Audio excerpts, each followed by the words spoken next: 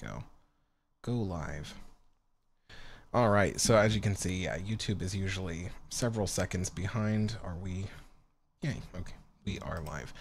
All right, so we are here on Titanic. Now, let me get my phone going so I can see your guys' comments in the chat because I don't have two screens. Oh, my friend posted a video. Okay, no time for that now. Turn down that. And where's the comments? Or the chat? That's strange. There we go. All right, everyone. Hello. So I will read your guys's stuff in just a second. Let's go ahead and go on inside. All right, so we got Moonzer here. Hello, Moonzer. Hello, Ozzy. Ozzy asked how the weather is today. It's nice and cloudy the way I like it. A little bit sprinkly, you know, some rain here and there. But mostly it's windy, which is really strange. Wasn't expecting that weather today. But yeah, so it's pretty nice, and it means that I get to sip some tea. So when the weather's nice and cool, I get to have tea. So I'm really happy about that. Yes, hello everyone. Hello, History on the Lake. Hello, Max. Hello, Five Caps. Hello, Ability to Page. You guys have such interesting usernames. All right, so I suppose I'll just wander around. I'm not really sure where to go. What are we on? B deck?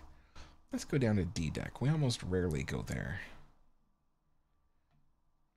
I'm going to try to keep this as smooth as I can so people don't get all motion sick. Because I know sometimes when I watch live streams of people going through this game, I get pretty motion sick. So we're here. This is C deck. And just to give you an example, these are like one of the little corridors, and you can't really go into every single room. You know, this particular version of the game, this demo 401, oh, you can see the ocean out there. Yeah. This demo 401, it really only lets you see about, you know, 50% of Titanic. I think I need, there we go. Yeah, 50% of Titanic, so you can't go particularly everywhere, but there are places you can go if you like really want to see a stateroom or something.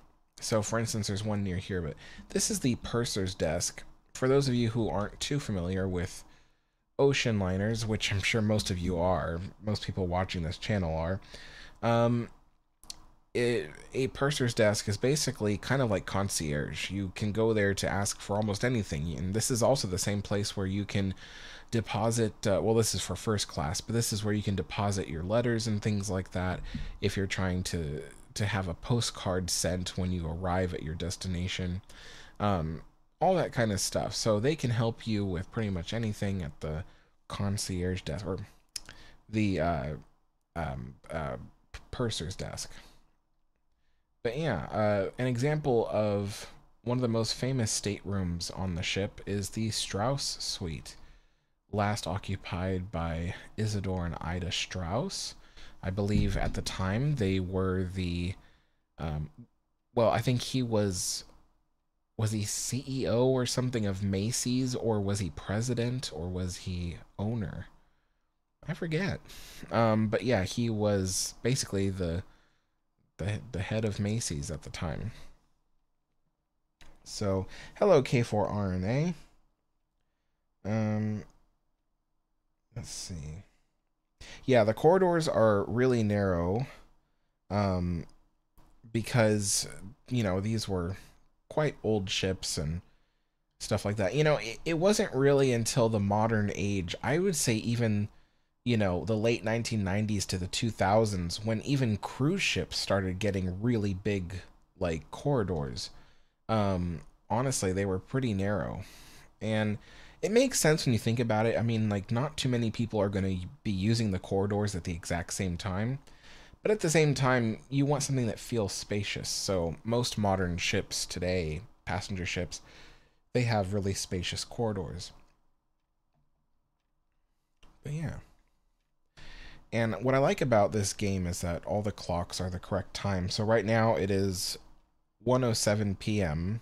where I am, and on this clock it says 1:07 p.m. So pretty neat. All right. And another thing I like about the room is the wood paneling. It's got this, well, I mean, when you stand in the right spot, it looks almost like this cherry red color. But at the moment it doesn't look so cherry red, which is strange. Um you might hear background noises because I have my window open. It's on rainy days when I get to keep my window open because, you know, I live in the forest. so so if it's a sunny day and you leave your window open, even like the screen bugs get through the screen somehow, and then they end up in your apartment and you get spiders and bugs and all kinds of stuff. But on a rainy day like this, there's no bugs. So I like to open my window and get fresh air. Yeah. So this is the cabin of the stateroom suite. Separate beds, a little wash table made of marble. And then this is a, well, a bathroom and a toilet. That's what they would have called it. Um yeah, pretty basic back here. It's the one thing really about Titanic that I don't really like that much is how industrial looking the bathroom is. I mean, it's got little touches like this little sink. That's kind of nice looking. You know, there's some cabinetry here and stuff.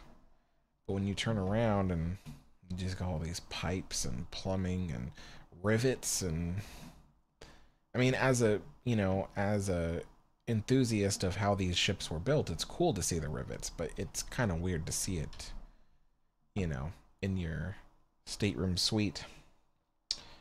Um,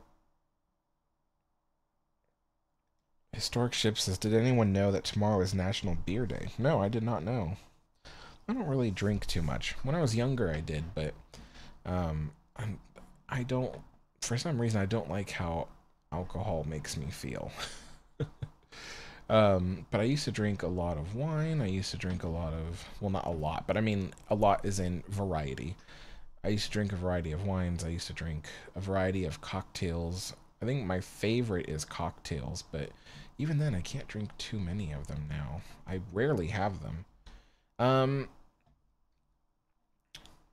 yeah, so here is a typical first class stateroom cabin, or I guess I should just say cabin. It's hardly a stateroom. But yeah, this is where they slept. They had their little wash basins, which I feel that these were hooked up to plumbing. But if you go to third class, you'll see that they didn't have actual plumbing except for a drain. They instead, for water supply, there was a uh, like a big jar or tank made of porcelain. Sometimes it depends on what room you're in. And then they would fill that up with water, and you would use that as your water supply.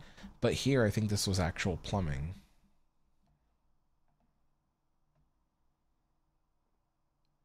You got your little heater there. I like those little heaters. Those are pretty cool looking.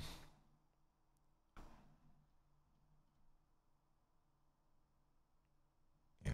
And for those of you who are new, who might be watching after I post this, um, I am not like a Titanic expert or anything like that. If anything, my knowledge is all about the RMS Queen Mary. So during this little walk around, if I make a lot of references to the Queen Mary, that's because that's kind of what I know. Um, I don't know too much about. Huh. But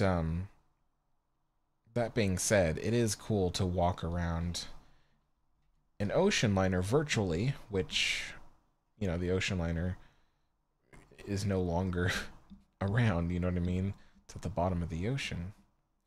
So it is nice to be able to see something like this and walk around and enjoy it. Yeah, let's see.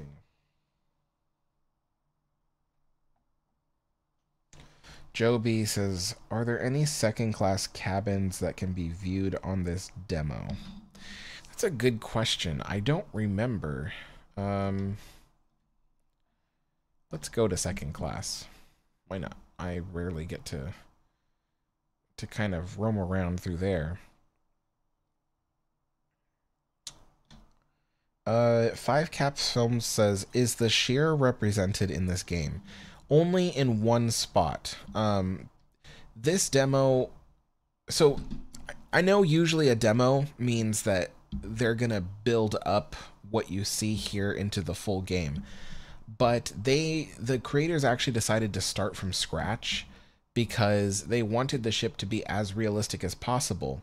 But one of the things is the typical way you build a place in a game means you build individual rooms and sections of a building, and then you have different people working on those different sections, and then you bring them all together into one giant building.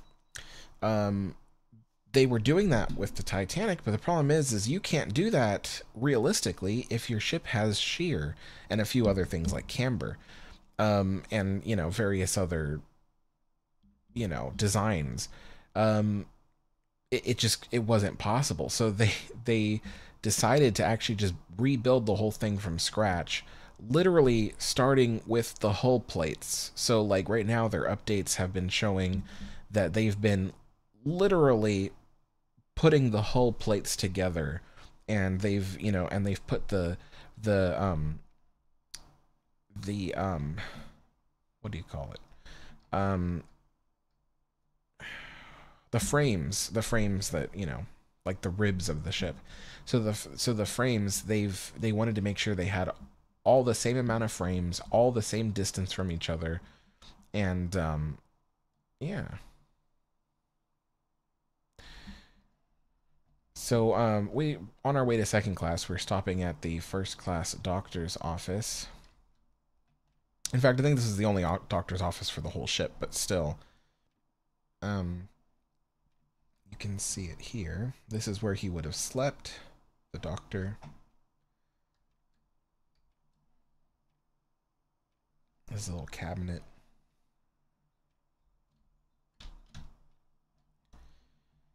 And then his desk, where patients would have sat there on that little couch and kind of told him what was wrong with them. He could treat simple things in this room, stomach aches, maybe have something for a stomach ache. But if it was something more serious, there was a ship surgery, which is down here. Normally that door is closed, which is kind of weird. It was just open, ready for me to walk down here. That was really strange. But yeah, there is a ship surgery. So I don't know what all these little rooms are. They're various examination and operating rooms. A ship as big as Titanic or even larger, they needed hospitals aboard because they acted as kind of the hospital of the ocean. It wasn't just the passengers aboard. It could be smaller freight ships that, maybe, like for instance, the Queen Mary many times had to stop to aid other ships. There was one in particular I remember was there was a storm out in the ocean, and a crewman of a freight ship broke his leg while the ship rolled around, and they needed, if you break your leg, you need surgery, you need a doctor. So they called, they made a distress call for any ship that had a hospital or a doctor, and Queen Mary was the closest one. So she responded, and it was this whole big story, about taking a lifeboat, one of the Queen Mary's lifeboats, because they're motorized, and then, what do you call it?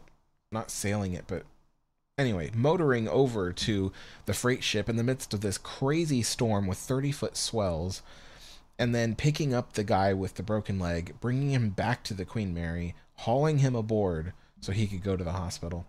Um, Pretty cool. But they also had this padded room on Titanic. Let's see, it says their padded room. And this would have been for basically people that needed it. If there was some crazy lunatic who was going to kill other people or something, they'd probably put him in the padded room. Or if there was a guest, maybe with special needs or something, who couldn't handle the voyage and were in, in danger of harming themselves, they could be put in the padded room. Although, of course, that never happened because Titanic sank on its maiden voyage. But that's what padded rooms were for the things you just couldn't predict. Now, Queen Mary didn't have a padded room, but she did have a whole hospital ward with nothing but steel walls. That was called the isolation ward.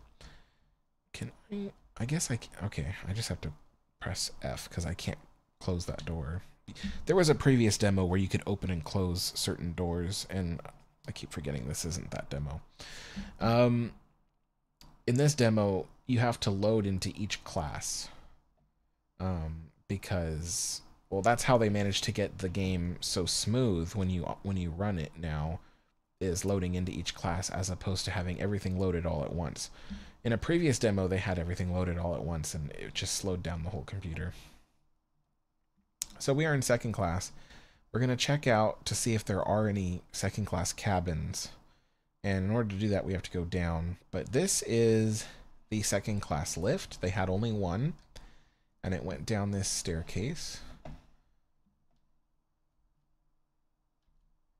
I can't tell if that... it's just shiny. Okay. I thought the little red light was on. I'm like, that's weird. But yeah, just a typical lift, honestly.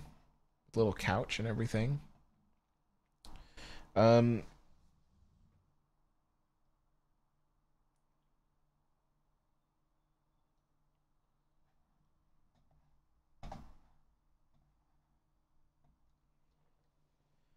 Okay. All right. So down we go. For those that don't know, this is the second class library. They used it really more as a lounge because the only amount of books they had is in that cabinet. I know, I feel like I say that every time I play this game and I go in this room, but it's true. Like, it astounds me. It's like, oh, this is the library, but, you only get like 10 books. So it's just kind of funny. But yeah, so let's go downstairs.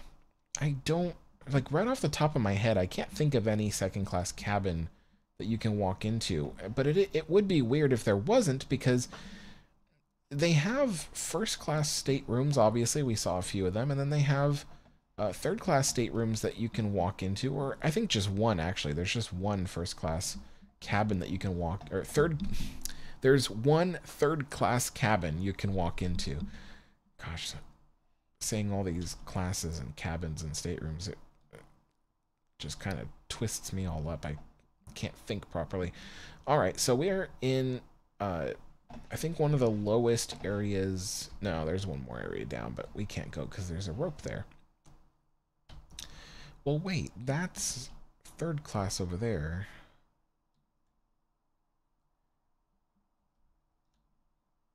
Now, I know that there was a place, I think I'm on the wrong staircase. There's two second class staircases, and one of them takes you to the second class cabins. And I think I'm at the wrong staircase. Let's go through the second class dining room, or dining saloon, because that's technically what this one is. It's a saloon.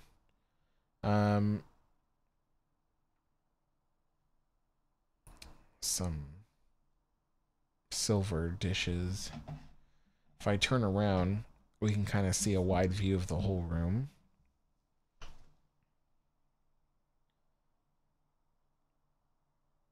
Titanic 227 says, "Hey Alex, if you notice me, I'm in the live chat."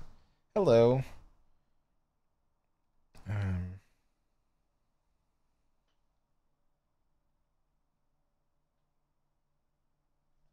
Speaking of sweet tooth, I gotta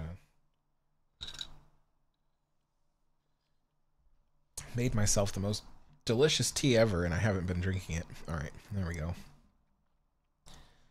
So I think I have to go down this staircase. Oh wait, this might lead to, yeah, there we go. This might lead to some cabins. So these are some of the second class cabins. Now, here's an interesting thing. Notice that the ceiling is much higher. That's because we are on, well, I forget what deck. I think this is D deck, but it should be. I would be very surprised if it wasn't. Well, yeah, okay, let's just say it's D deck because I'm pretty sure it is. It's just there's no sign here, but on certain ships, they would choose a certain deck to have one or two major dining rooms for the passengers. On Titanic, for instance, D deck has the first class dining room and the second class dining room. And in order to make those rooms have, you know, feel larger, they would actually make the whole deck on the entire ship just a few feet taller than the decks below and above it. And Queen Mary had the same thing. Our deck was the restaurant deck. That's where first, second, and third class had their restaurants. And so the ceiling height on our deck is just a few feet taller than normal, than the rest of the decks, I mean. And that was to give it some extra headroom. So, yeah, I think that's really interesting because, you know, it's just like this random like deck in the middle of the ship that's just taller than the others. So we're getting lost in this maze of Titanic. But I'm looking for a possible stateroom, second class stateroom or cabin that might be open for us to explore, but I don't think there are, to be totally honest. But you never know. But we would know because the door would be open. So let's go down to the next deck. Because I know that there's still... Yep, this is the other one I was looking for. This is where you can find a few more cabins. Nope.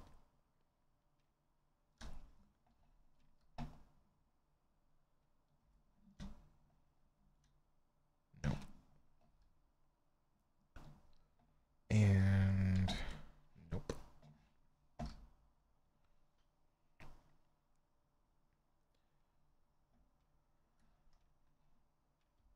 Well, I can go down another deck. I'm pretty sure this one leads to more cabins as well. Yeah, there we go. See, I know for third class there is one cabin that you can explore.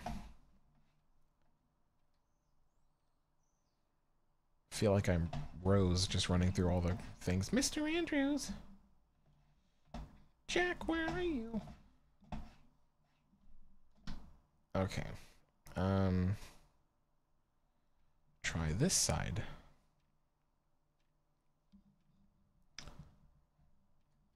Nope. Nope. Oh. There's a little,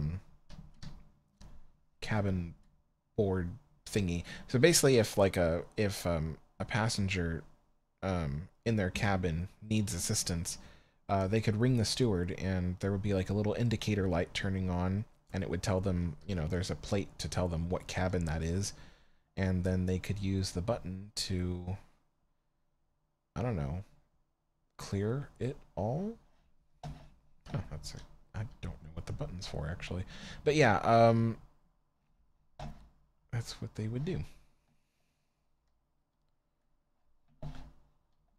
Oh, that's not a hallway. Okay, I thought I saw a hallway next to me.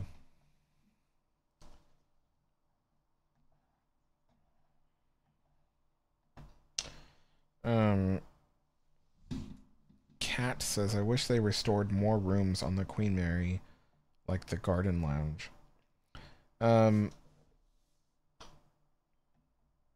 Hello, Mark. No, you didn't miss much.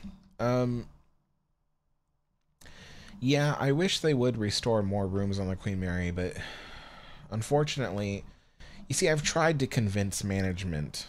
I spoke to them, and there are various people in management, all really nice folks. And they're working really hard to try to make the ship, successful and to plan out for the ship's future and all of that stuff. Um, and I suppose I should add context. I'm talking about the Queen Mary for people who are like, what? But I've spoken to the management at Queen Mary, and I've given them, a list of suggestions of mine for how to improve the business, how to make it more profitable, and at the same time, like what they should restore and what they should prioritize. Um, and they've taken some of my suggestions, and they're working with.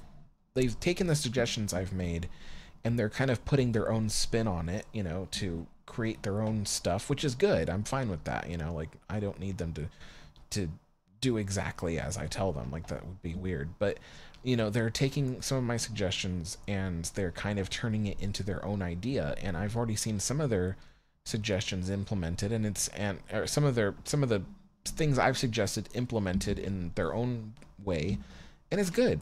But the one major thing I kept insisting on was, or back at the second class library, but one of the major things I kept insisting on was that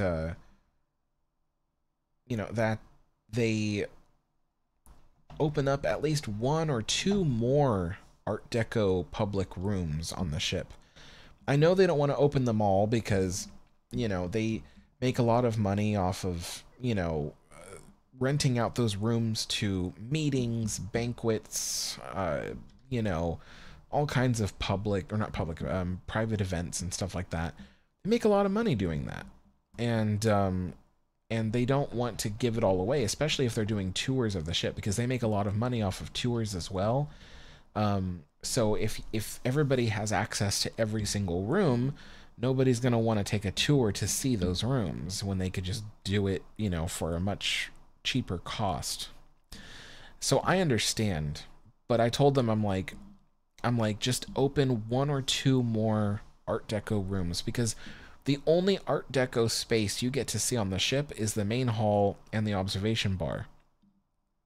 Like, unless you take a tour, you can't really see any other Art Deco public rooms.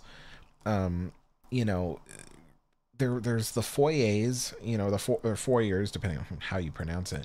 Some people will say foyer, but there's the foyers at every deck level, of the main staircase, but you can't really walk into any public rooms without taking a tour. And so I told him, I said, look, I'm like, use the first class main lounge on Promenade Deck. Promenade Deck is where all the stuff is happening anyway. That's where all the entertainment is. That's where all the shopping and dining is. And I knew that, they're doing this event called Meet Me at the Mary, which takes place in the observation bar. And it's really cool, actually. It's like a happy hour where they have live entertainment. Go down here. Where they have live entertainment, and they do sometimes it's like a swing band, sometimes they do like jazz, sometimes they do like foxtrots and stuff like that. It's really cool. And it's been very successful. I mean, the every time they host it, every Tuesday, it is so crowded in the observation bar, it overflows into outside. I've even seen it overflow even, down the next level. So A deck, out right at the base of the mast. I've seen them put up tables and stuff there just because that event is so popular.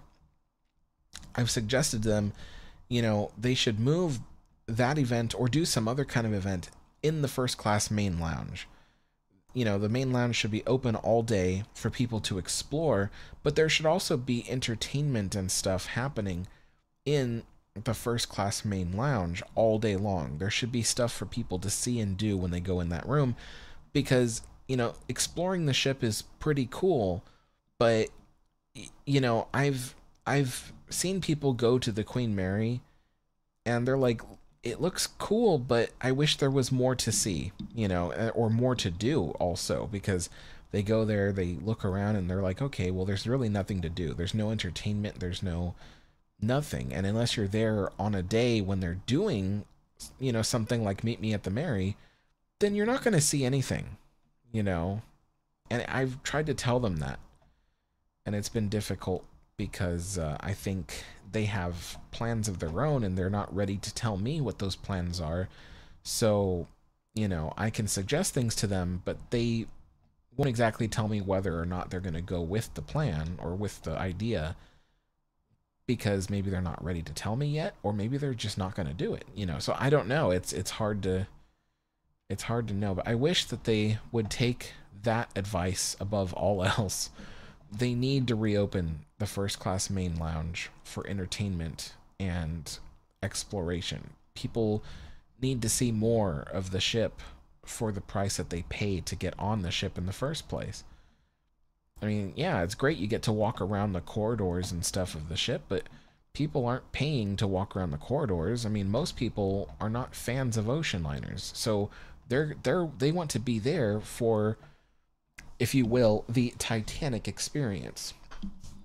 They want to feel like they're on an old ship, and it's, you know, while you do get to feel a little bit like that walking through the corridors of Queen Mary, it's not the same as walking into a big Art Deco room like the main lounge. So, I feel like I'm talking too much. Let me check my comments here.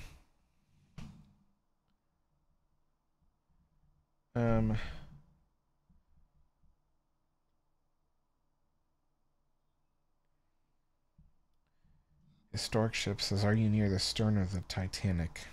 I am now, yeah. But I think that question was from much earlier. Okay.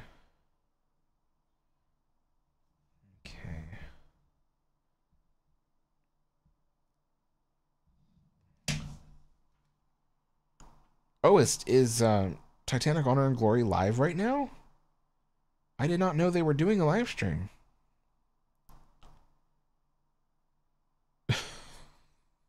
I had no idea Titanic Honor and Glory was doing a live stream. I wouldn't have done mine today if I knew that, because, you know, I don't want to, you know, when you're a YouTuber, you look out for other YouTubers, you know. You don't want to, um you know, like if they schedule something, then you don't want to schedule something over them, you know. You try to give everybody their space and stuff like that. So I try to do that, but sometimes something slips through the cracks and I have no idea. Like, if I had known Titanic Honor and Glory was live streaming right now, I'd probably be watching that live stream myself. Because I like when they do live streams. But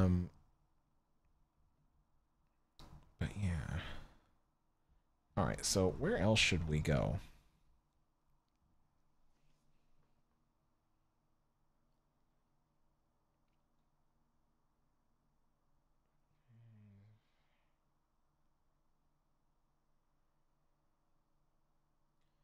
Kat says they also closed off access to the boiler rooms on the Queen Mary. Hopefully they'll be reopened. So I do think that they will. What is that? Oh, Cafe Parisian. Okay. So I do think that they will reopen some of the boiler rooms, because they're going to be starting up an old tour called Ghosts and Legends. It was a tour from the 1990s. It lasted even through to the 2010s, but just before the pandemic, or several years before the pandemic, actually, they had to stop doing those tours. But they want to start them up again and kind of refresh it.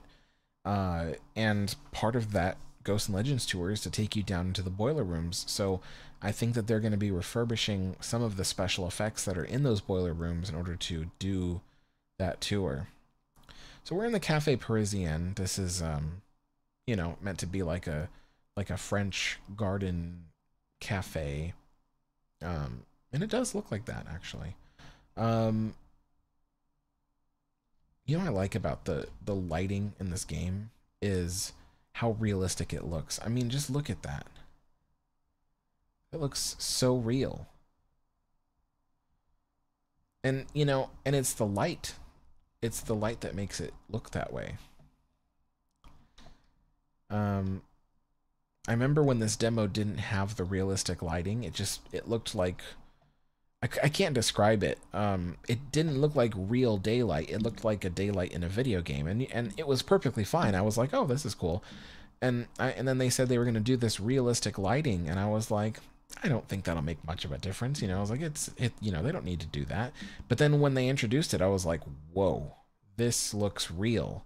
And they didn't do anything with the graphics. They didn't enhance the graphics. They just enhanced the lighting, and it made everything look like 10 times more real.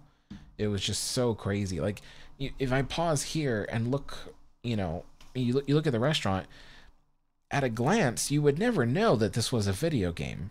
You would never know. It looks like I'm like live streaming in a real place.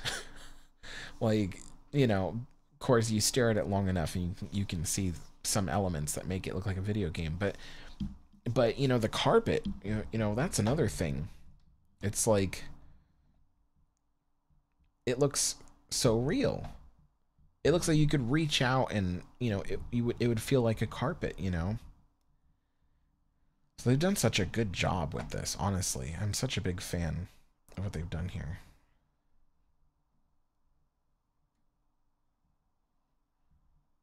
And this is one of my favorite restaurants. Actually, no, this is my favorite restaurant aboard the Titanic because it's so beautiful. It's just absolutely beautiful. So, yeah.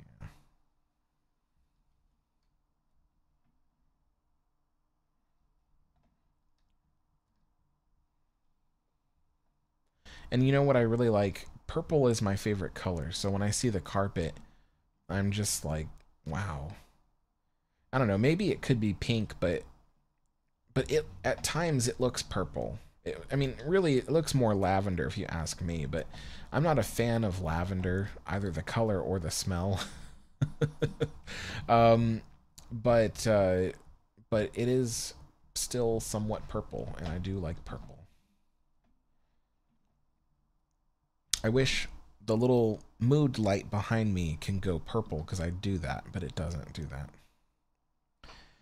Um, all right, so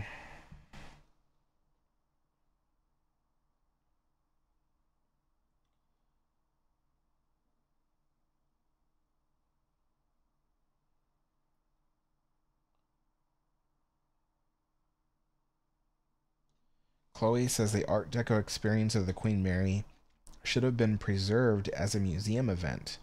There is not really anything else like it. What do you mean? Are like I'm trying to think. Are you saying that there should be an Art Deco museum aboard the Queen Mary?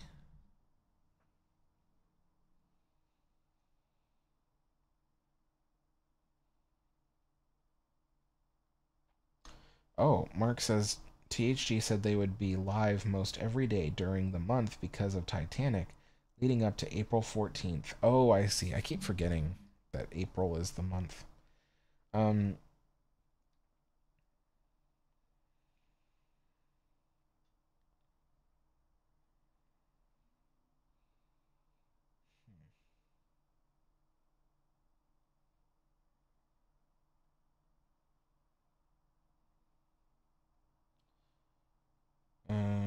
History on the Lake says, "Will you, when you get a minute, can you go up to the wheelhouse because every time I try to load this up, it crashes." Okay.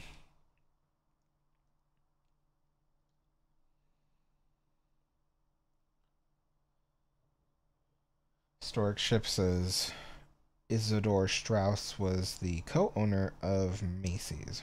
Okay.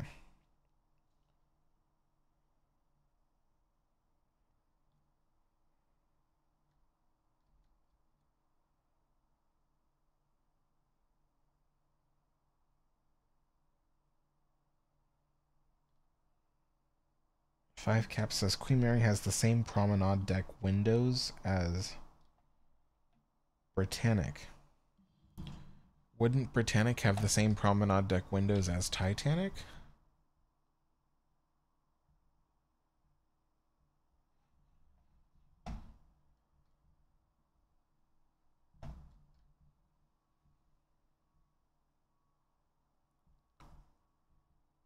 So we are in the first class smoking room. One of the most elegant looking rooms on the ship. The only thing is I'm not a fan of green, so when I see all these green upholstered chairs and stuff, I just... And when you really look at the linoleum, the red and blue, it's just such a strange choice when you think about it. The green, red, and blue contrasting with the more natural colors of the wood and the white, and it's a strange combination. But there's something about it that kind of works, you know, when you look at it from a distance. If you look at everything too close up, the colors really contrast each other. But it all kind of works, you know.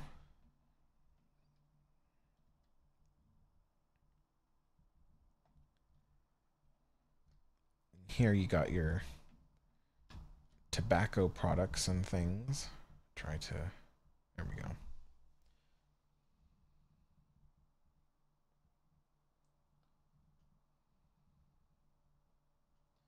Chloe says they should have preserved the whole ship more carefully. Yeah, they should have, but, you know, in 1970, there was really no predicting how people would feel about ocean liners. You know, there wasn't the same kind of passion for old ships as there are today. You know, I would say the majority of that passion today can stem from the movie Titanic.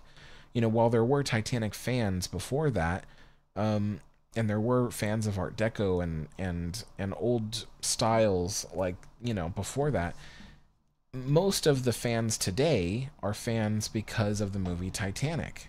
And so they've gotten into other ships and they've enjoyed ships like Queen Mary. But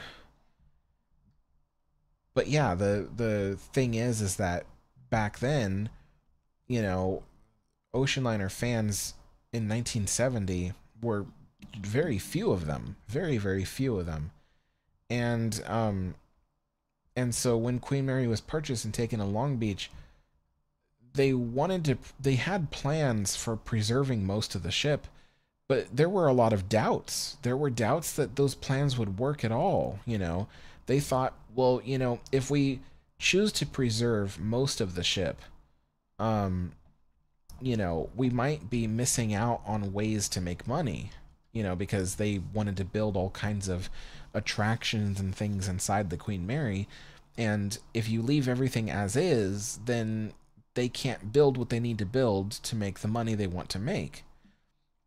So there was a lot of doubts. There was a lot of like, should we keep it old? Because do people really care about that? You know, at the time, people really didn't. I mean, let's face it, the 1970s were not known as the decade for preservation. The 1970s was the decade when almost anything old was destroyed.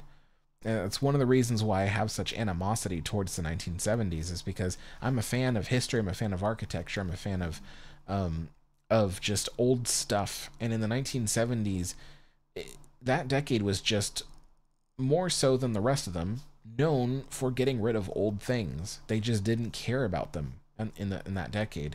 They destroyed so much. So it was actually really lucky that the Queen Mary even survived through the 1970s. And part of that luck was actually because they did a lot of stuff with the Queen Mary. They did a lot of attractions and things that were interesting to people of the 1970s.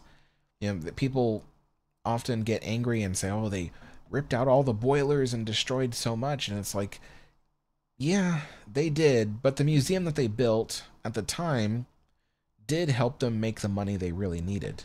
Eventually, the museum would flop.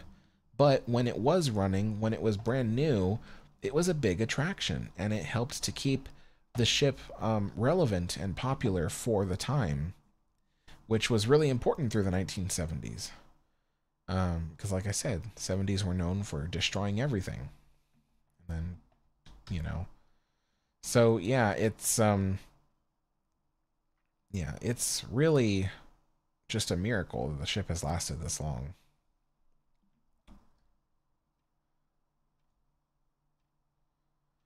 So, and Queen Mary was the very first ocean liner to become a museum, a hotel and museum. Nobody had done that before with an ocean liner. So nobody really knew how successful it would be. So that's why it's kind of like, it's easy today to kind of go, oh, well, they should have done this, they should have done that. But, it was the first ship to ever become that kind of thing. It's hard to know what they should have done. I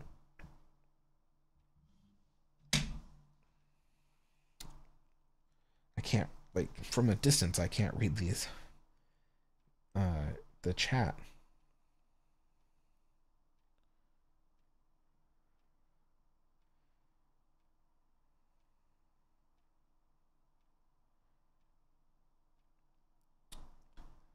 All right, I got a few people asking for me to go to the wheelhouse, so yeah, I'll do that.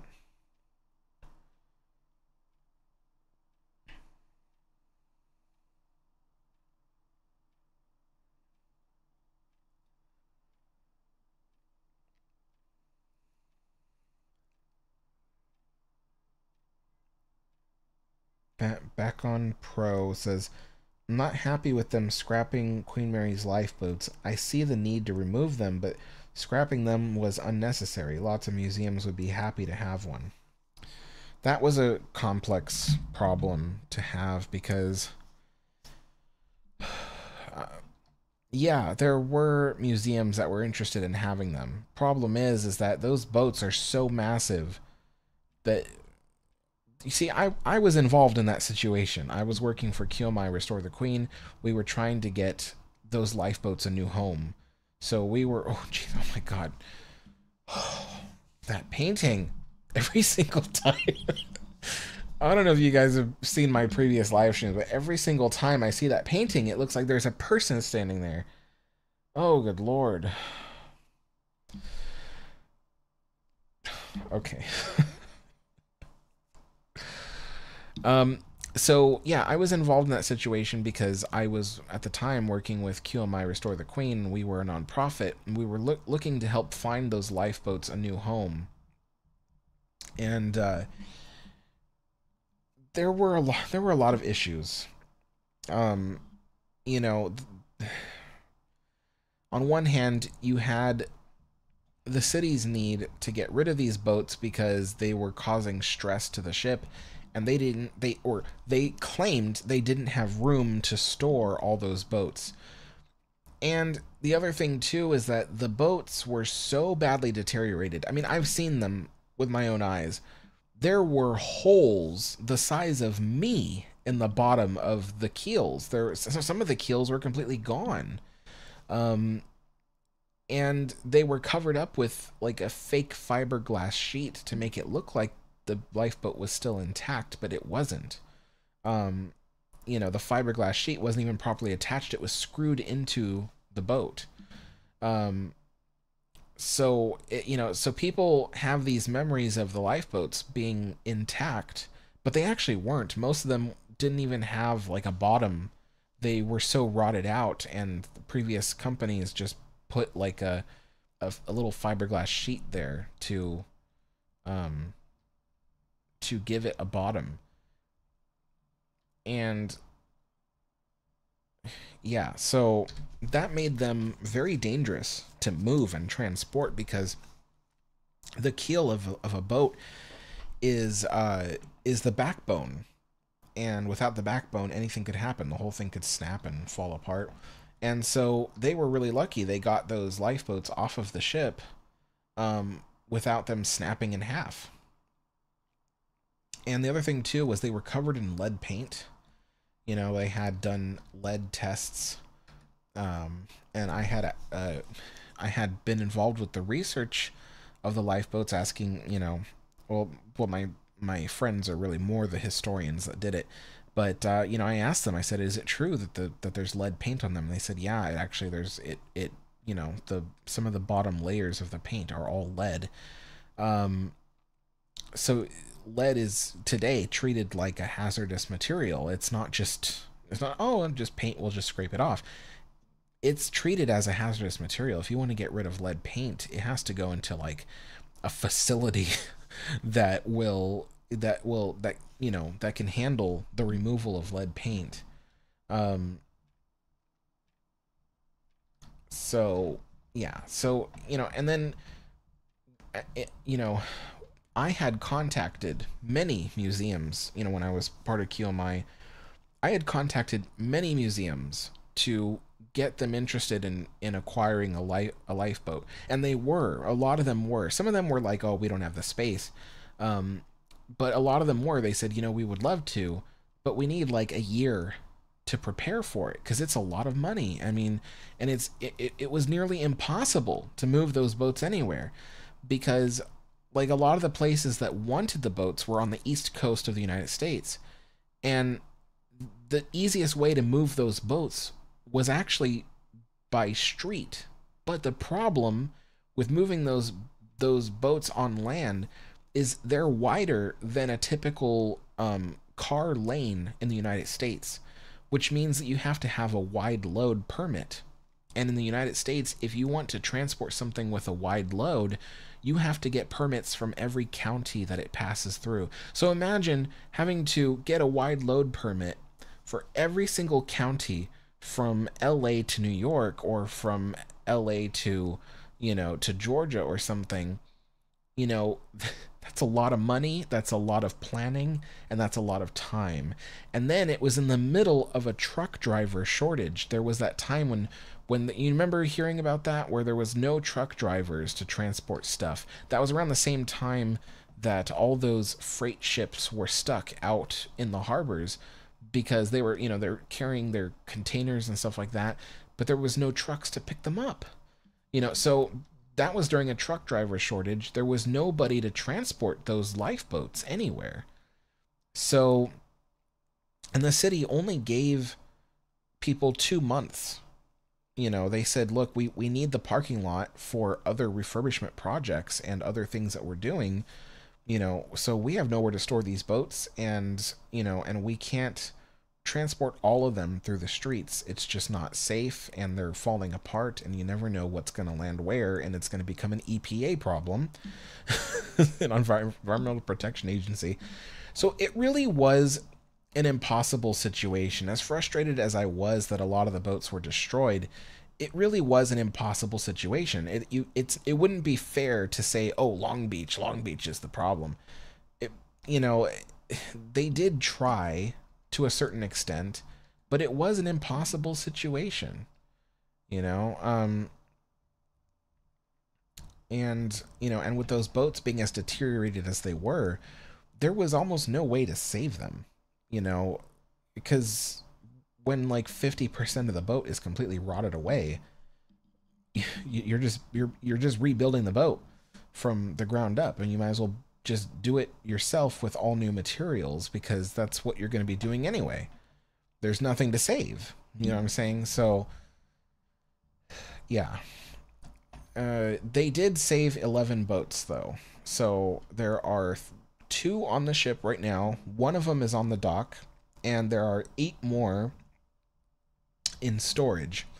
And I've had visual confirmation that those 8 in storage are still in existence. So, um, so yeah, so there are still 8 lifeboats in storage and 3 at the Long Beach Queen Mary location.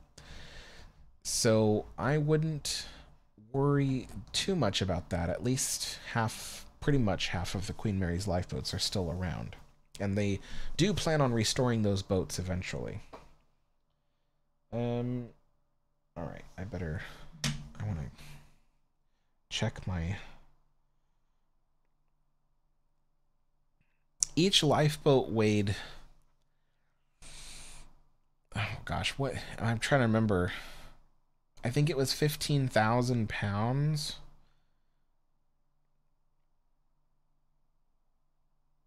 Yeah, so it's about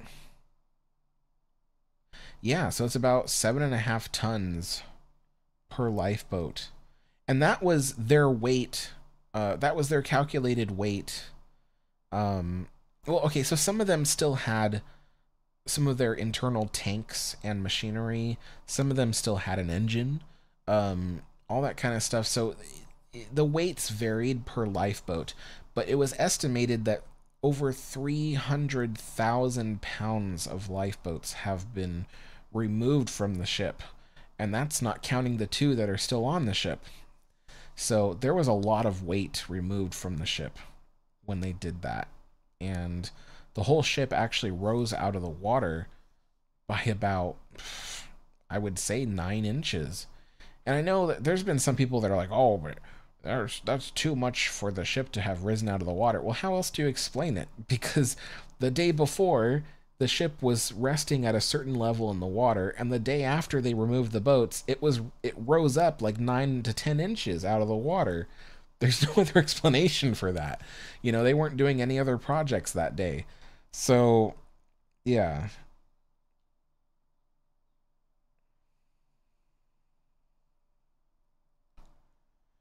Yeah, Historic Ship says also the Queen Mary's lifeboats were 30 feet long.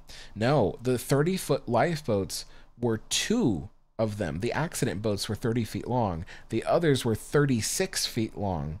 So the accident boats were 9 feet wide by 30 feet long, but the regular lifeboats were 12 feet wide by 36 feet long. They're huge. They're absolutely massive. So yeah, they are not tiny boats. I think I've seen a lot of people who at the time when the boats were taken off the ship, people were like, oh, those lifeboats, they could be saved and stuff like that. And and the things that they were saying, I was like, I don't think you guys realize how big these boats are, and some people didn't even know they were made of steel. There were lots of people that are like, oh, it's made of wood, so you can easily fix it. And I'm like, wait, it's not made of wood. The boats are all steel. In fact, there's no wood left on them. They did have wood boards and things like that to stand on and all that kind of stuff, but the boats themselves were made of steel, riveted steel. A lot of people didn't know that. Oh, my tea is getting cold. I keep forgetting I have this.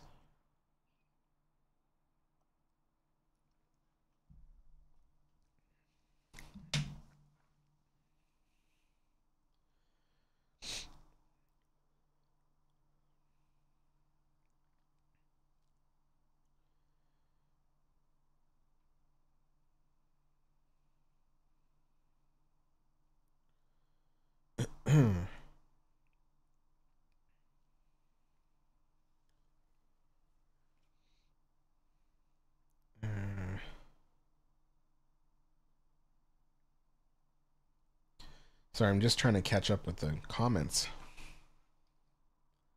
Oh, oops. I'll try to straighten this out here so I can operate this with one hand.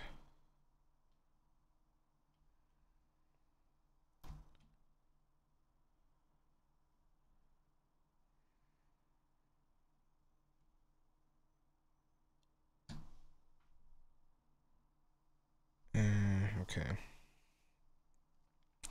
In America says the Queen Mary has gone through so many major events: the Great Depression, World War II, Disney, the pandemic. It's incredible that it's still open and being restored. It really is. It is a complete miracle. I want people to realize that. It is a miracle that the Queen Mary is still around. It's not, it's not like, I mean, in World War II, there were 6 different times that the ship faced danger that could have ended the ship entirely. And then, there was, even the moment that the ship was built, it faced the Great Depression. The ship almost wasn't even built at all. But then she was. Then she went through World War II, and then after World War II, the ship enjoyed some prosperity for a while. But yeah, what was I trying to say? You know, and then when the ship retired, you know, by some miracle, it did not go to the scrapyard. The city of Long Beach ended up purchasing the Queen Mary. That was a miracle in itself because that was just unheard of. That was just, I mean, really think about it. How many ocean liners, you know, how many ocean liners in 1967 or before were purchased and kept as a museum? None. None. The Queen Mary was the only one. So she was saved. She became the first ocean liner to be purchased for preservation. And then you have the miracle of her making it all the way to Long Beach without any issues of sinking because she had to go around Cape Horn. The waters around Cape Horn are very tumultuous. They are very, very dangerous. They wherever wherever they can, captains and ship routes and stuff like that, they try not to sail around the Cape because it is so dangerous that even massive ships could sink. But they had to bring the Queen Mary around Cape Horn because it was the only way to get to California. That she was too big to go through the Panama Canal at the time. So yeah, you had the Queen Mary going around Cape Horn, and then when she came to Long Beach, they faced so many issues. They had estimated that after purchasing the Queen Mary, the cost of restoring the ship would be $8.5 million. That's what they estimated. They said, oh, it'd be $8.5 million to turn her into a hotel and museum. Well, $68 million later, the Queen Mary opened as a hotel and museum. $68 million. That was a lot of money back then, back in 1969/1970. So it was a miracle that the ship even opened as a hotel and museum because they were so far over budget, and the budget had ballooned so badly that many people were wondering if the ship would ever even open. But she did, and she opened in a pretty quick amount of time because they started working on her in 1969. So, the fact that she opened in 1970, or no, 1971, I'm sorry, opened in 1971 as a museum, and then in 1972, they started allowing people to book rooms. It was just a miracle. And several times since then, when the ship has faced financial hardship, and I think, the first time they ever talked about scrapping the Queen Mary was in the late 80s. Then Disney took over. Then those talks came back again in 1992 when Disney left because they were like, what are we going to do? We have the ship. The Queen Mary closed for several months to, I think, even a whole year in 1992 because they weren't sure what to do with it. And the Queen Mary faced being scrapped back then. And then she faced being scrapped again in, I want to say, in like 2015, 2016, but then someone else managed to purchase the lease, which was Urban Commons. And then, of course, again, the talks for scrapping came again in when the pandemic. So 2020, when the ship had to close, everybody thought this ship wasn't going to reopen again. There was nothing. And really, she was not headline news at the time. So nobody was really talking about the Queen Mary except to say bad things. The only thing, if you looked on the internet in 2020 or 2021 for information about what's going on with the Queen Mary, it was nothing but bad news. You couldn't find a single positive thing. It was all these things about, oh, the ship's going to capsize and it's going to cost $280 to $290 million to restore the ship and blah, blah, blah, blah, blah. All this stuff that when I had looked through the paperwork myself, because, at the time I was barely beginning to have my obsession with the Queen Mary, and I decided to look for myself. I said, how bad is this really? Because I know that sometimes things can get blown out of proportion. I looked through all the inspection work going back to 1990. I had looked at all this different paperwork for the city of Long Beach and, what's going on with the ship and all the finances, all that kind of stuff. And what I had determined at the time was, you know, there's actually not much going wrong with the ship. I mean, the ship was not really going to sink and capsize like they said. Even the words of the inspector, who had said those words, were twisted to make it sound like the ship was imminently going to sink. That's not what the inspector said. He said if you keep neglecting it, of course the ship is going to eventually, rot out and capsize. Of course, that happens with anything. You build a tree house and you don't maintain it, eventually it's going to collapse and fall down. So that's what he's trying to say. But the media was like, "Ooh, I love these words. Let's turn it into, reality." So, and then there was all this negativity about the ship. Oh, the ship is so rotten and rusted. And I looked at all the inspection reports. I'm like, there's nothing here that indicates the ship is in any, like, facing any major rot or damage that would actually be detrimental to the life of the ship. Sure, there are areas that are so, rusted and rotten, little things, handrails and stuff like that, but there were no like decks on the ship where if you stood on it you'd fall right through. There was nothing like that. And so I thought, why is there all this negativity about the Queen Mary when, like, almost none of it is true? And I looked at the finances. I'm like, the finances to this ship are terrible because the previous companies that ran the ship had no idea what the heck they were doing. You know, they tried to run it like a hotel, but it's not just a hotel, it's a ship. And then they tried to run it like a museum, and it's like, it's not just a museum, it's a hotel and museum. I'm like, they just didn't get it. So here I was like, I got to do something, because here's a ship that, you know, I'm like, here's a ship that really could be successful, but there's all this negativity, and nobody's looking at the potential. So I went and I started making my first video. My first video was "Let's Save the Queen Mary," and I gave everybody every reason why the ship could be saved. Next thing all my Queen Mary videos are becoming super popular. People are looking at it. There's hope once again, that something could be done. And then, next thing you know, City of Long Beach is reopening the ship, and they're saying, we've been really lucky because there's been a resurgence in a love for the history of the ship. And I'm sitting there going, yeah, I wonder how that happened. you know, when I first started covering Queen Mary stuff, there weren't too many people that were covering, the history or the construction of the Queen Mary at the time. There were a few videos here and there, random stuff that was like, previously part of a documentary or something, and it was reposted on YouTube, 10 years prior or something like that. But, when I was making my Queen Mary stuff, I was pretty much the only person on the internet that was doing that. And I'm very thankful that it became successful, because now the ship is reopened again,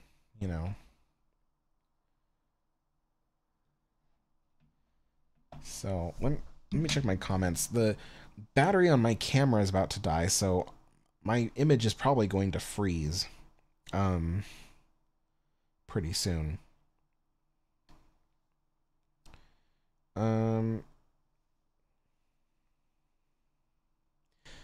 Blackbird Pictures is talking about Titanic. They say, is that boiler fire weakening hull theory true? No, it's completely not true.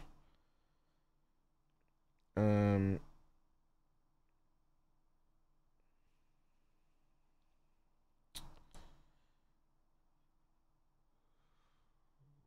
Kat said in the 80s they were showing to the public how the boats were lowered on the Queen Mary. Yep, they did that lifeboat demonstration all the way until the year 2014. And I think they want, eventually, when they refurbish the lifeboats and stuff like that, I think they want to bring that lifeboat demonstration thing back. So I think they want to do it again. Let's see.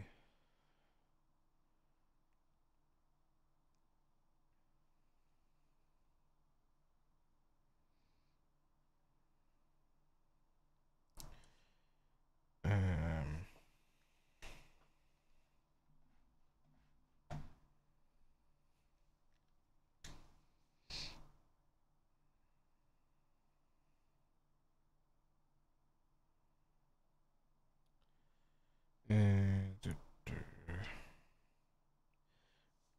Verdi says this needs the engine sound. Yeah, they will eventually put sound effects and stuff in the final game.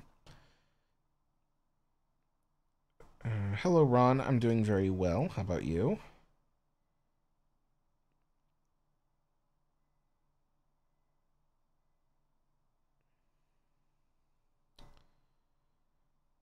Uh,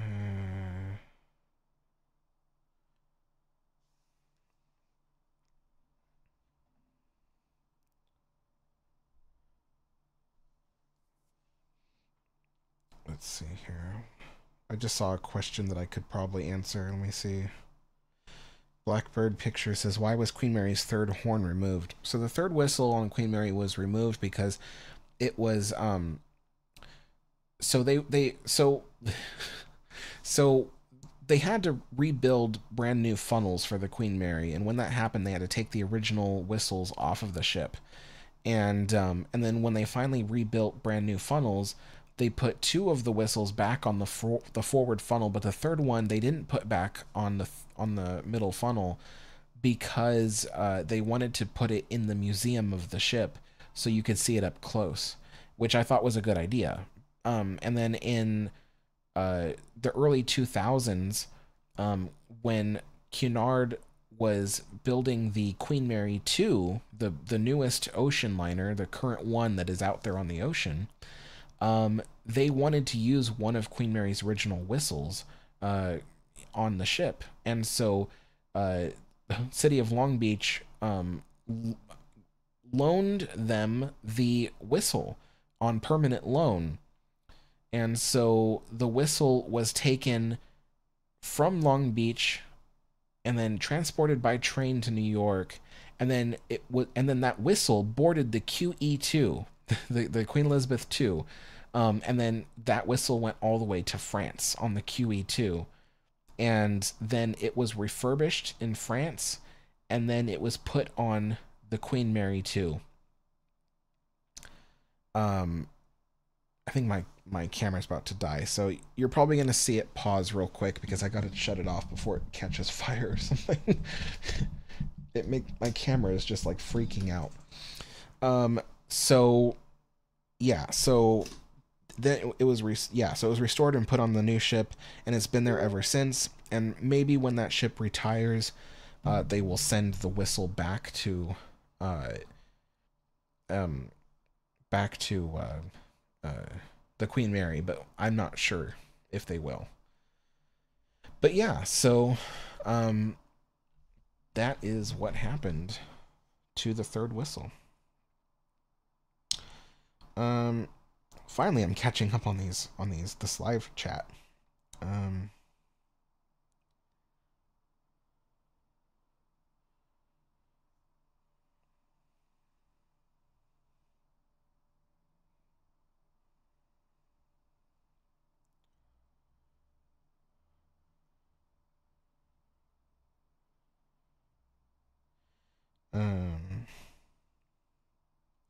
Historic Ship says, I never knew that. Oh, well, I'm glad I was able to teach you something new. Historic Ship says, can we have a house tour someday? Of my house? No. No, I'm not the only one that lives here, so it would be like a violation of other people's privacy.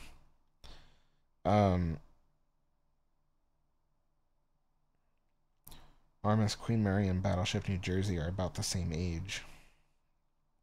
That's true.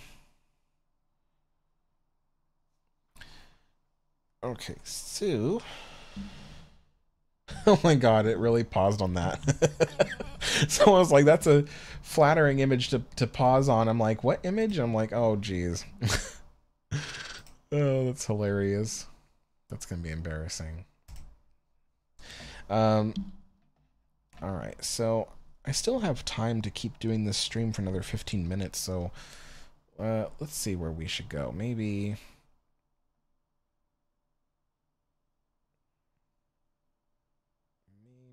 up here.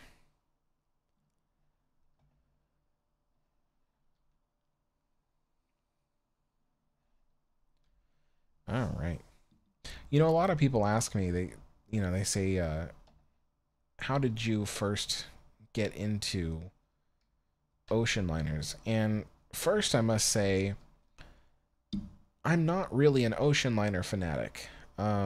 I'm really more just like a Queen Mary fanatic, and Titanic is really cool, so I am interested in Titanic. Um, just a little bit, not obsessed with it or anything. Um, but yeah, so what got me into ocean liners was not Titanic actually, because I had seen the movie since I was a child. Actually, in 1997 when it came out, my grandfather took me and my sister to the family movie theater. They had family theaters back then. I don't know if they still have them anymore.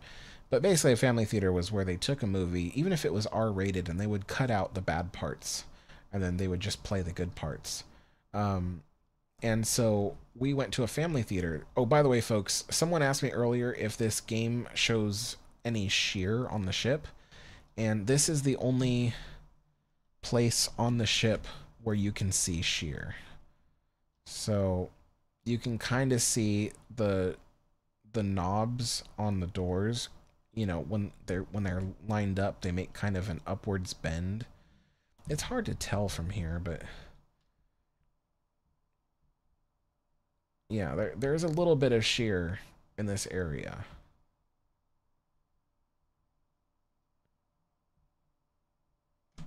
So yeah. Um but yeah, we went to see Titanic in a family theater and I enjoyed it. And then as I grew up, I got to see Titanic a lot because we had it on DVD and stuff like that. Um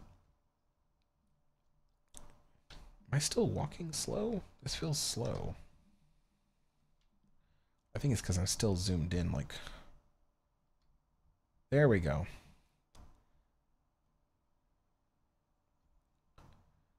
Um what was I gonna say? But yeah, so it wasn't Titanic that got me into ships in any way. It was Queen Mary. It was visiting the Queen Mary in 2020. Something in me just suddenly snapped open or awake or whatever you call it, and uh, and I just fell in love with the Queen Mary, and I just had to know more about it. And ever since then, I've been obsessed with learning more and more. And in fact, it's culminated in my own website, RMSQM Wiki. The link for it is in the description below. So if you guys are interested, it's an encyclopedia, a wiki site entirely dedicated to the Queen Mary. And I've been working on it. It's been open for a while. It's not completed, but I have been working on it piece by piece ever since, little tidbits at a time when I have the time to spare. But yeah, it will never be completed because there's always going to be information and stuff. So, but yeah, link is in the description below. And it's really fun. I think you guys would like it. You get to learn a lot of stuff about the Queen Mary, and because it's a wiki site, the way it's designed, you can learn as much or as little as you want. You don't have to be stuck just learning certain things about the ship or having to read whole pages if you didn't want to. It's designed in a way that you can learn as much or as little as you want.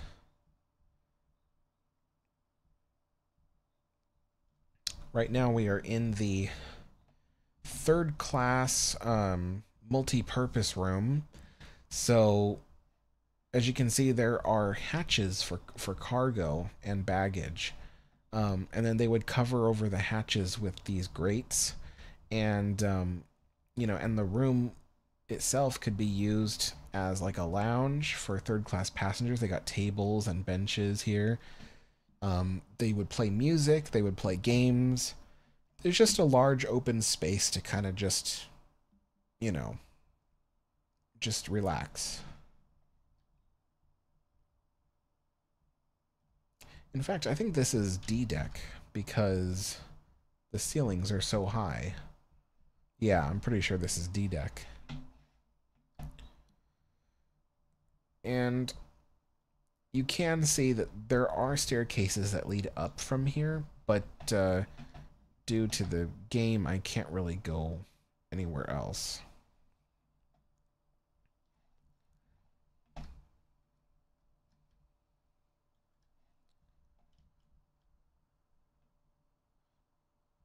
So yeah, I gotta check my comments now.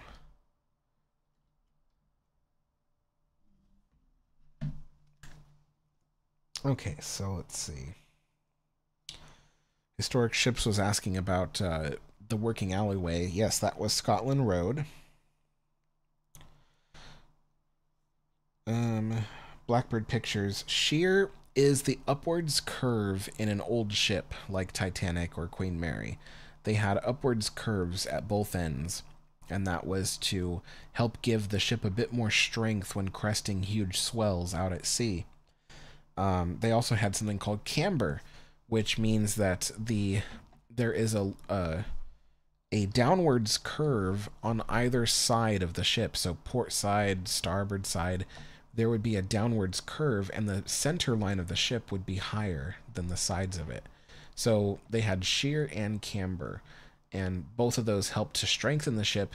But camber was also very important because if there was ever any water that washed into the ship, the camber would help drain it out of the ship and into the scuppers. And the scuppers are like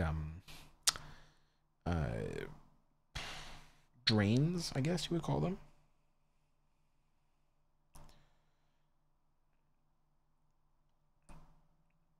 Back on Pro, I've seen A Night to Remember, and it was pretty good. I mean, I have no complaints about it, but I still like James Cameron's Titanic a lot more. I think it was just more entertaining.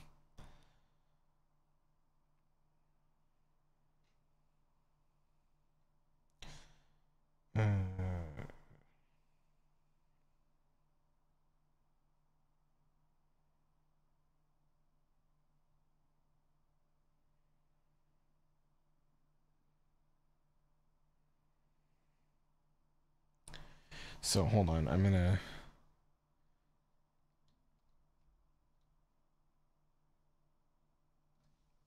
Here, I'll take us to Scotland Road real quick. Um, so Scotland Road is.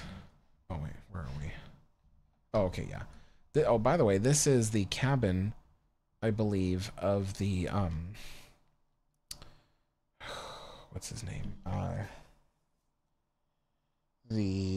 The master at arms. So the man in charge of kind of policing the ship. I believe that's his cabin, and his office is right there, right next to the cabin. But I'm gonna pause right here, give you a look down Scotland Road because I need to read some comments here.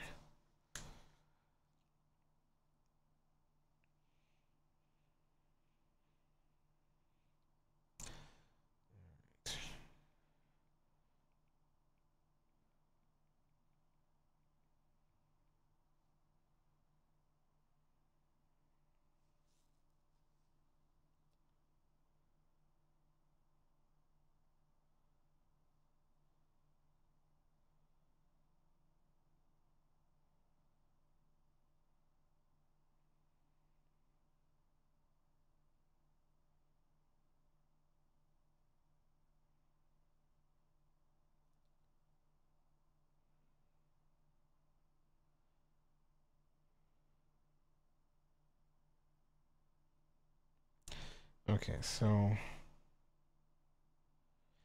I'm actually kind of confused. Historic Ship says Alex is so Sigma. What does that mean? Is that an insult?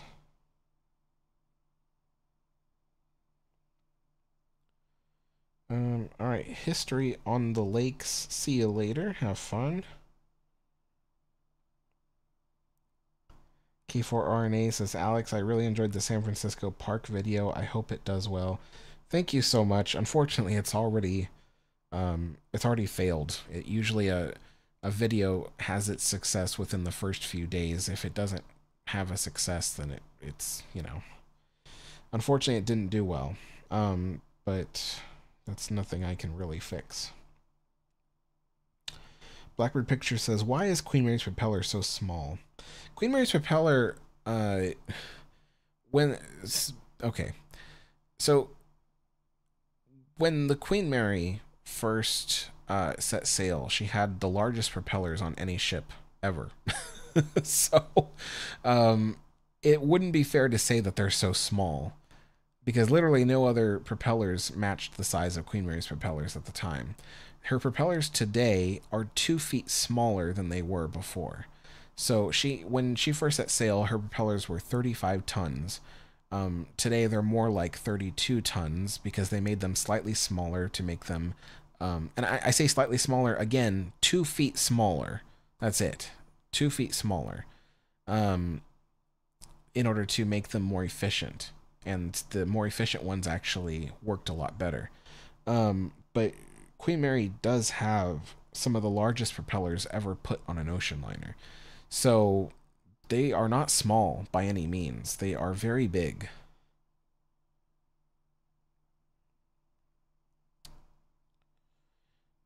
Back on Pro says we should place our bets here. Who thinks Clive Palmer's Titanic 2 will be built? Clive Palmer's been saying he's going to build that Titanic 2 since I was a teenager. It's not going to happen. It's not going to happen. I think he says those things because, he's a businessman, and I think that when he says ambitious things like that, it makes other companies want to invest in his other businesses. So I think it makes them excited, and makes them think that, oh, this guy's got dreams, he's got goals, he's got ambitions. Let's invest in his businesses because he's going places. I don't really believe that he's ever going to actually build the Titanic 2. It's just it would only cater to the super rich. Nobody here in this live chat is going to be able to go. I mean, you're going to have to be like a millionaire. So, yeah, I don't really, even if he builds it, I don't like the idea. I don't think you should build something that was involved in a tragedy for the sake of entertainment. I don't think that's right.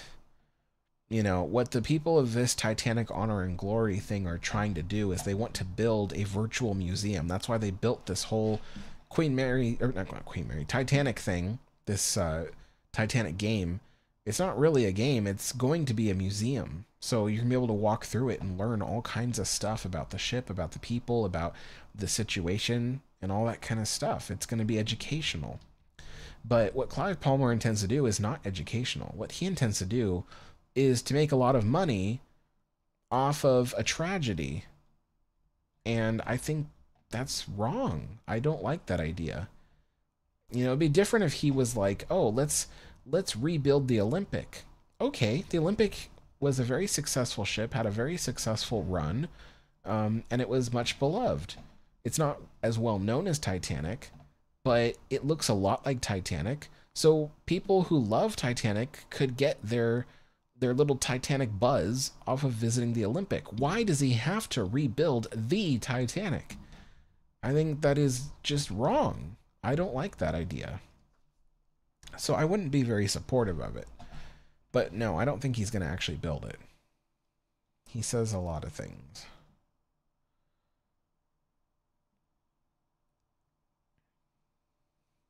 I'm lost. I think I have to go here. No, these don't look like...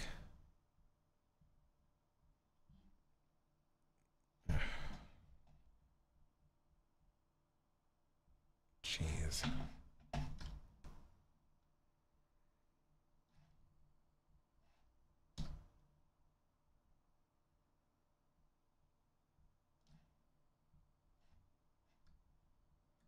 There we go. I got lost for a second there. I was like, where am I? How do I get back to first class? Five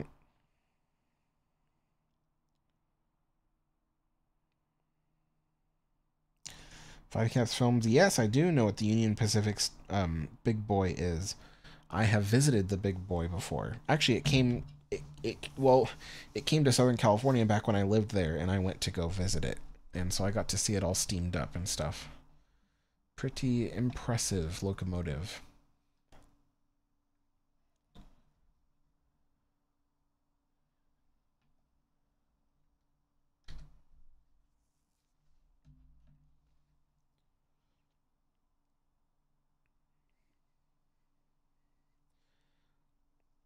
Hello, Swifty.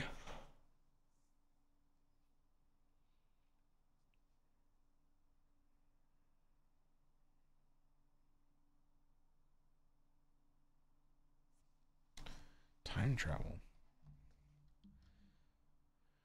All right, so now we have reached the first class swimming pool on Titanic.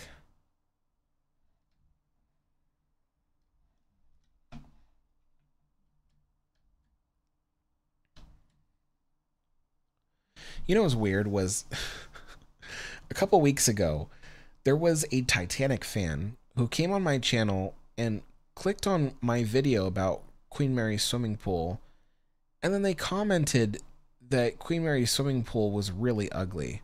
Like the whole room was ugly.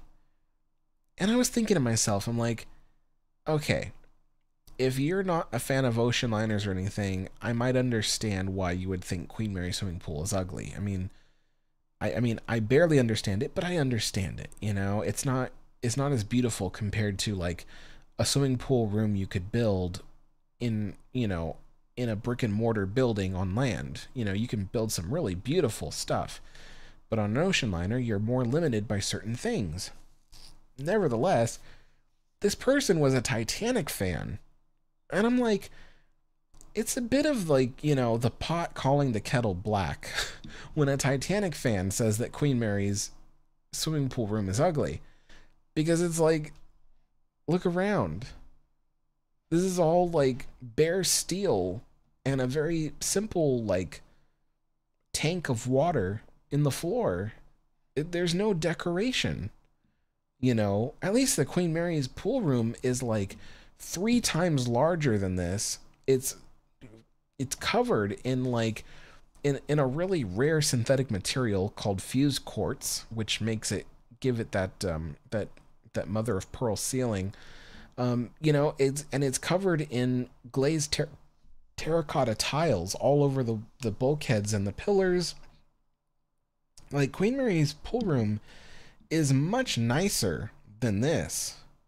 So I was just so confused when they said that.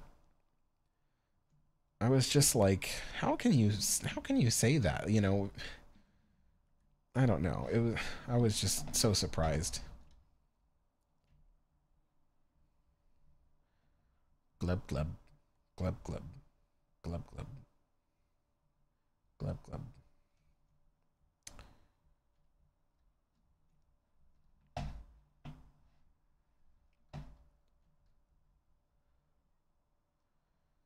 So yeah.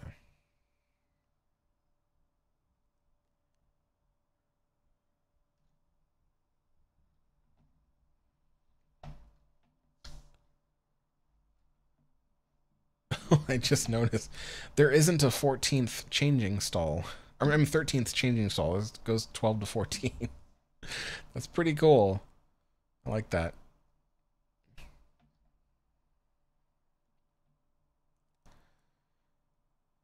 All right, folks. Well, I think I'm going to end the live stream here because we've been on here for a good over 2.5 hours, 1.5 hours, which is perfect for me, I think. Um, King of Battleship says, I don't know why they couldn't make Titanic's pool more decorated. Yeah, I know. I'm not really sure either. I think they were just going for like a very clean, sterile look. They were going for something that felt professional, like, kind of like a hospital should look clean and, you know, I don't know. I don't know. I think they were just kind of going for something that looked utilitarian. I think that was the idea behind it, but at the same time, I could be wrong. But yeah. Uh,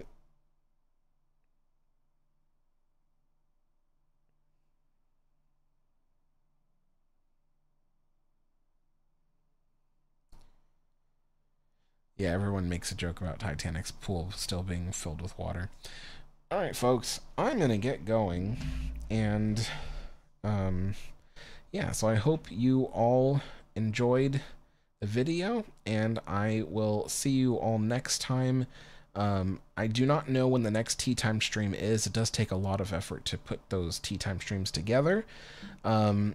So yeah, so we'll see. I've been working really hard on videos lately, so you know, you'll have to give me time.